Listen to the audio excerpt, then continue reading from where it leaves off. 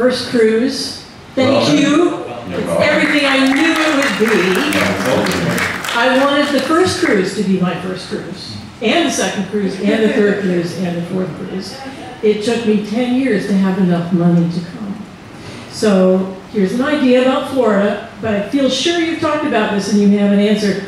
I heard what you said about you sell it on itinerary while people really appreciate the content.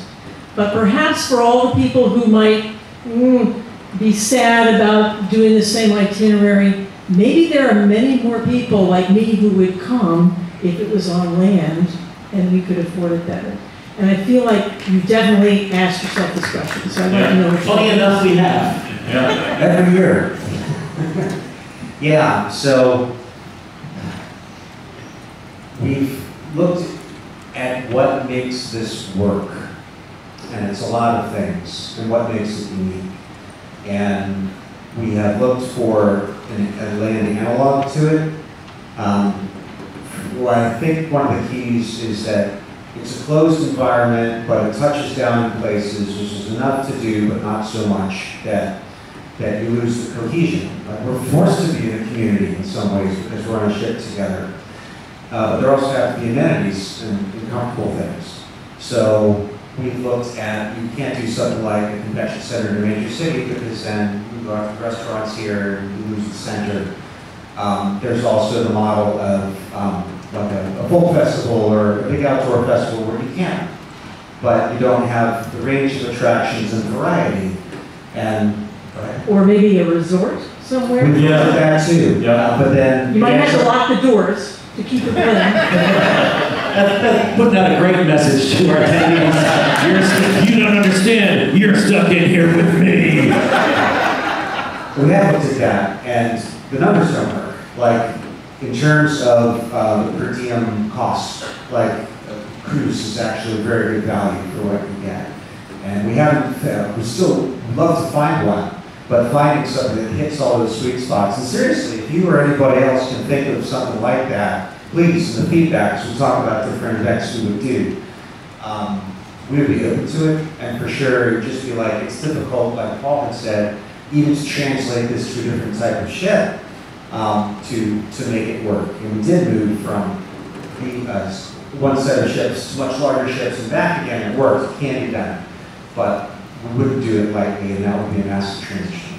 And it's not quite the same thing, but we have discussed and have increasingly discussed in recent years, you know, maybe not a full weekend convention style, everybody piled into a place, but doing, not necessarily a full touring version of it, but doing sort of smaller concert versions, whereas the three of us and regional people who are, if anybody remembers Woodstock, the show that with Willie and Adam Savage would bring around to different places every so often. Something like that. It's obviously not the same thing, but to at least get a taste and to, you know, meet back up with some of the people who have been on this experience and to give some other people a taste of what this experience is like, you know, at a convention or at a theater near a convention or just, you know, however that works.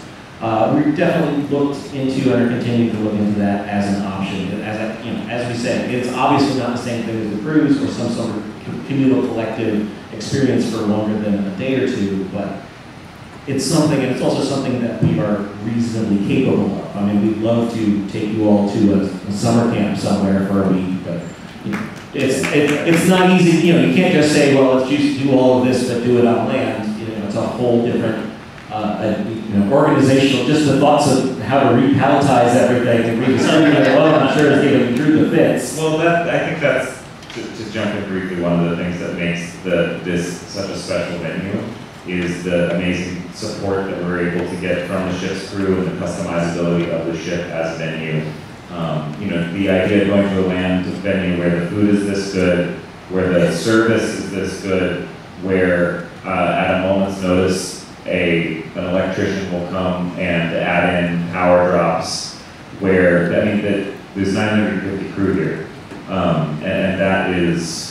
And the support that we get to run this event from them is pretty difficult to overstate. They are incredibly hardworking. Without the support of the ship, the event would be different, and that would definitely you know, if we needed to spend a week with a crew of 200 people setting up a place, and then like the food's not as good, or the you know, your bathroom breaks and somebody doesn't show up to fix it, like there's something nice about this. Spiders in your tent. Yeah, there will be spiders.